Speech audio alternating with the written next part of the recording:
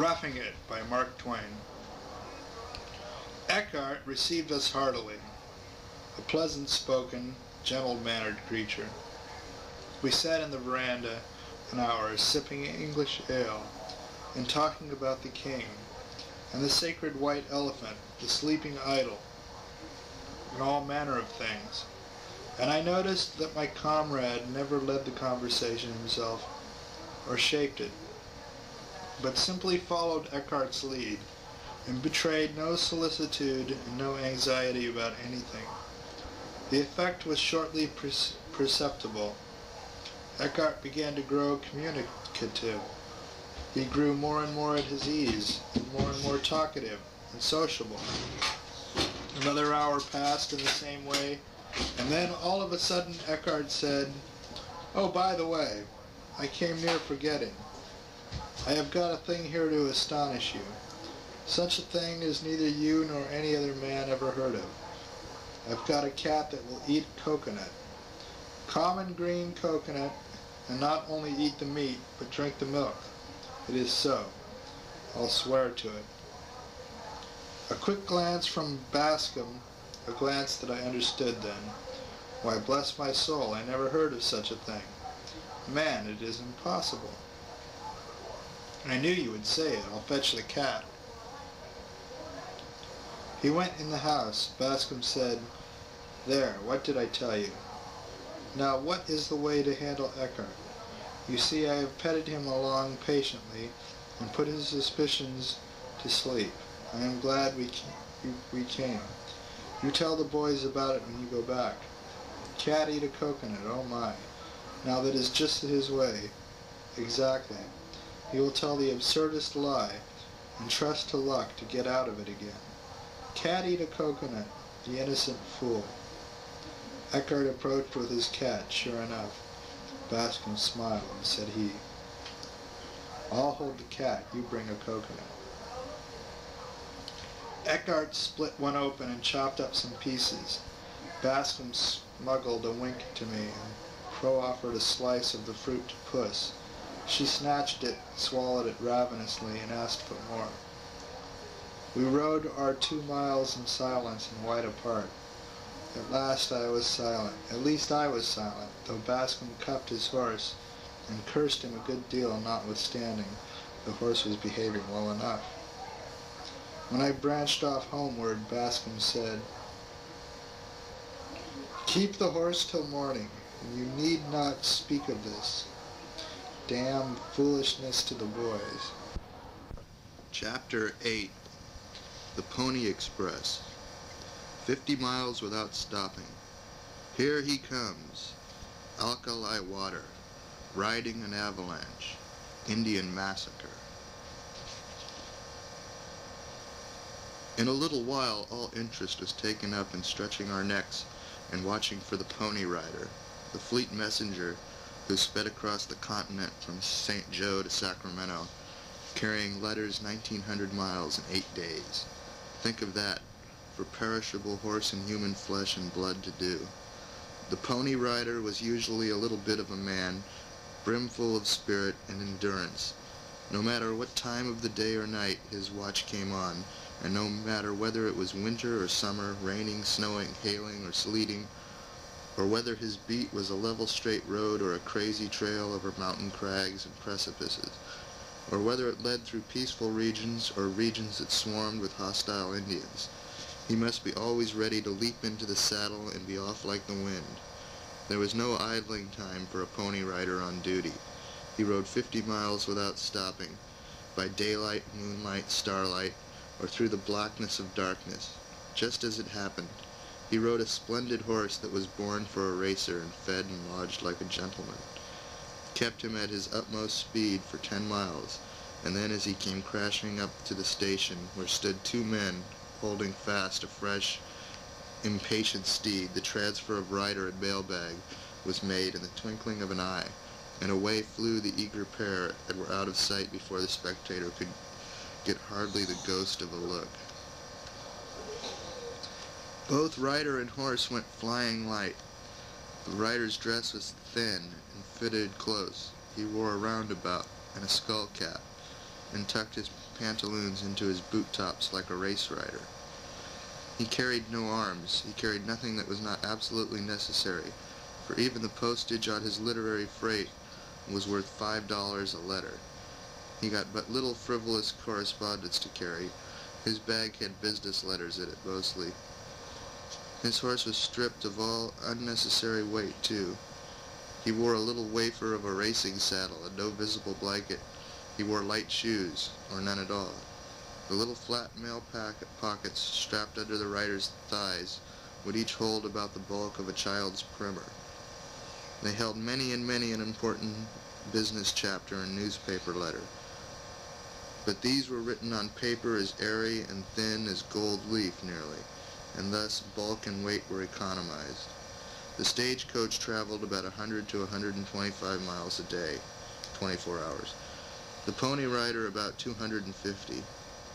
There were about 8 pony riders in the saddle all the time, night and day, stretching in a long, scattering procession from Missouri to California, 40 flying eastward and 40 towards the west, and among them making 400 gallant horses, earning a stirring livelihood, and see a deal of scenery every single day in the year.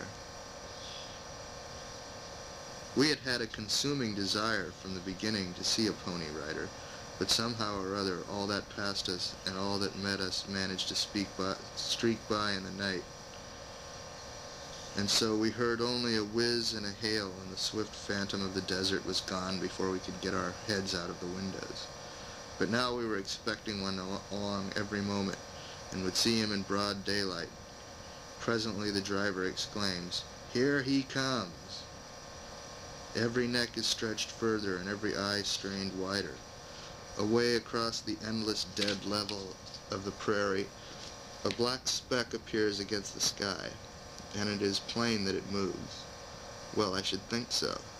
In a second or two it becomes a horse and rider, rising and falling, sweeping toward us, nearer and nearer, growing more and more distinct, more and more sharply defined, nearer and still nearer, and the flutter of the hooves comes faintly to the ear.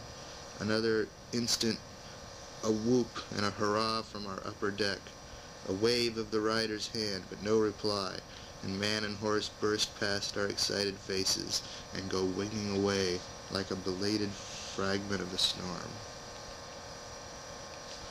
So sudden is it all, and so like a flash of unreal fancy, and but for the flake of white foam left quivering and perishing on a mail sack after the vision had flashed by and disappeared, we might have doubted whether we had seen any actual horse and man at all, maybe.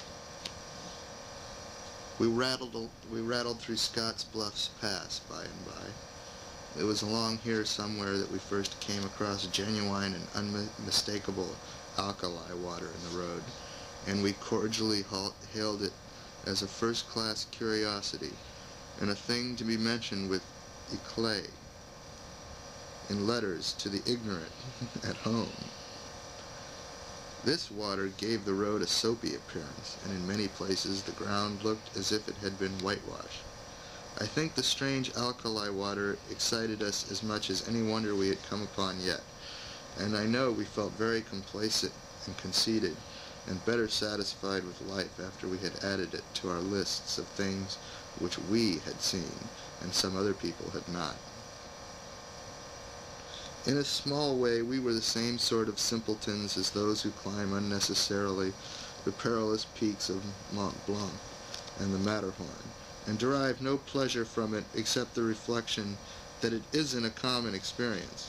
But once in a while, one of those prairie parties trips and comes darting down the long mountain crags in a sitting posture, making the crusted snow smoke behind him, flitting from bench to bench and from terrace to terrace, jarring the earth where he strikes, and still glancing and flitting on again, sticking an iceberg into himself every now and then, and tearing his clothes, snatching at things to save himself, taking hold of trees and fetching them along with him, roots and all, starting like rocks, little rocks now and then big boulders, then acres of ice and snow and patches of forest, gathering and still gathering as he goes, adding and still adding, to his massed and sweeping grandeur as he nears a 3,000-foot precipice, till at last he waves his hat magnificently and rides into eternity on the back of a raging and tossing avalanche.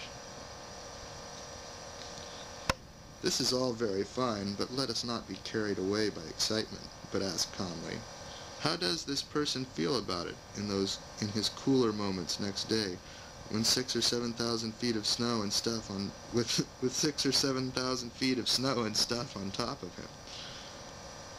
Yeah. We crossed the sand hills near the scene of the Indian mail robbery and massacre of 1856, wherein the driver and conductor perished, and also all the passengers but one, it was supposed. But this must have been a mistake, for at different times afterward on the Pacific coast I was personally acquainted with 133 or 4 people who were wounded during that massacre, and barely escaped with their lives. There was no doubt of the truth of it. I had it from their own lips. One of these parties told me that he kept coming across arrowheads in his system for nearly 7 years after the massacre, and another of them told me that he was stuck so literally full of arrows that after the Indians were gone, he could raise up and examine himself. He could not restrain his tears, for his clothes were completely ruined. The most trustworthy tradition avers, however, that only one man, a person named Babbitt, survived the massacre, and he was desperately wounded. He dragged himself on his hands and knee, for one leg was broken, to a station several miles away. He did it during portions of 2 nights, lying concealed one day and part of another, and for more than 40 hours suffering unimaginable anguish from hunger, thirst, and bodily pain. The Indians robbed the coach of everything it contained, including quite an amount of treasure.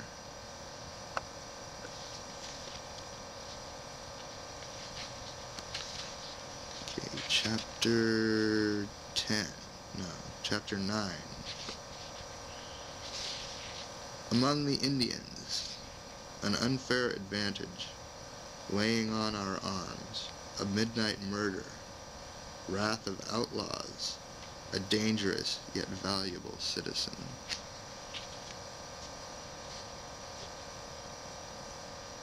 We passed Fort Laramie in the night, and on the 7th morning out we found ourselves in the Black Hills, with Laramie Peak at our elbow, apparently, looming vast and solitary, a deep, dark, rich indigo, blue in hue, so portentously did the old colossus frown under his beetling brows of storm cloud.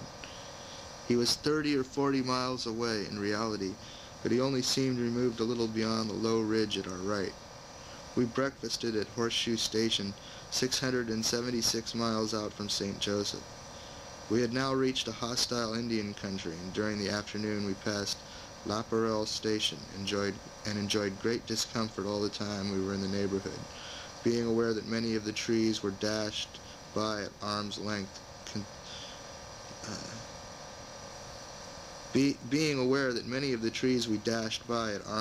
concealed a lurking Indian or two. During the preceding night, an ambushed savage had sent a bullet through the pony rider's jacket, but he had ridden on just the same, because pony riders were not allowed to stop and inquire into such things except when killed. As long as they had life enough left in them, they had to stick to the horse